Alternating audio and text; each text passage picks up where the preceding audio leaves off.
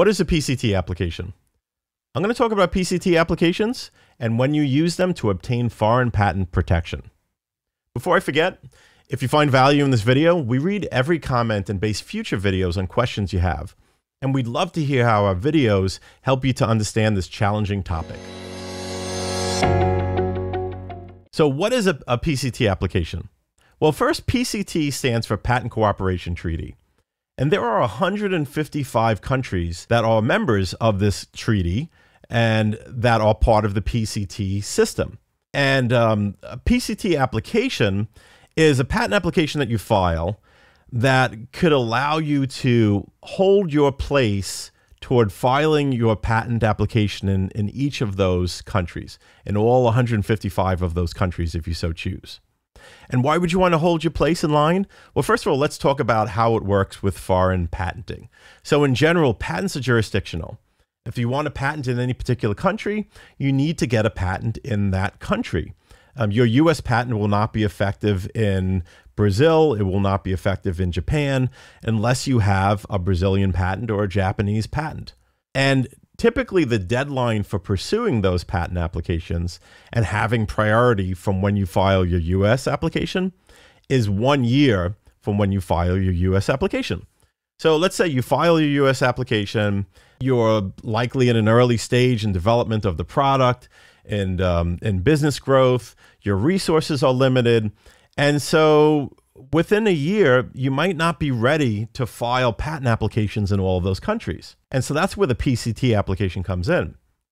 If instead of filing in those individual countries at the 12-month mark, you instead file a PCT application, it will buy you additional time to decide which countries you want to file in. And so in some, it will buy you up to 30 months from your initial US filing to file in those individual countries. So let's say you took at the 12-month mark, you file a PCT application. That means an extra 18 months to decide, is it worth filing in Japan? Is it worth filing in Brazil? Is it worth filing in South Korea? Is it worth filing in Europe?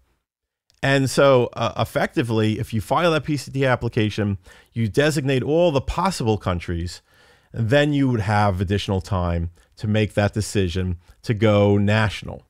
So national, or the PCT national phase, is when you then file in those individual countries. And so again, we've extended that national phase deadline by filing the application. And when you file a PCT application, it gets filed in a receiving office, and there's an international search authority that gets designated. And there are different filing fees associated with each. Like you could pick the United States to be your receiving office and international searching authority. You might pick WIPO, the World Intellectual Property Organization in Geneva, to be your receiving office and searching authority. And there are different fees associated with each.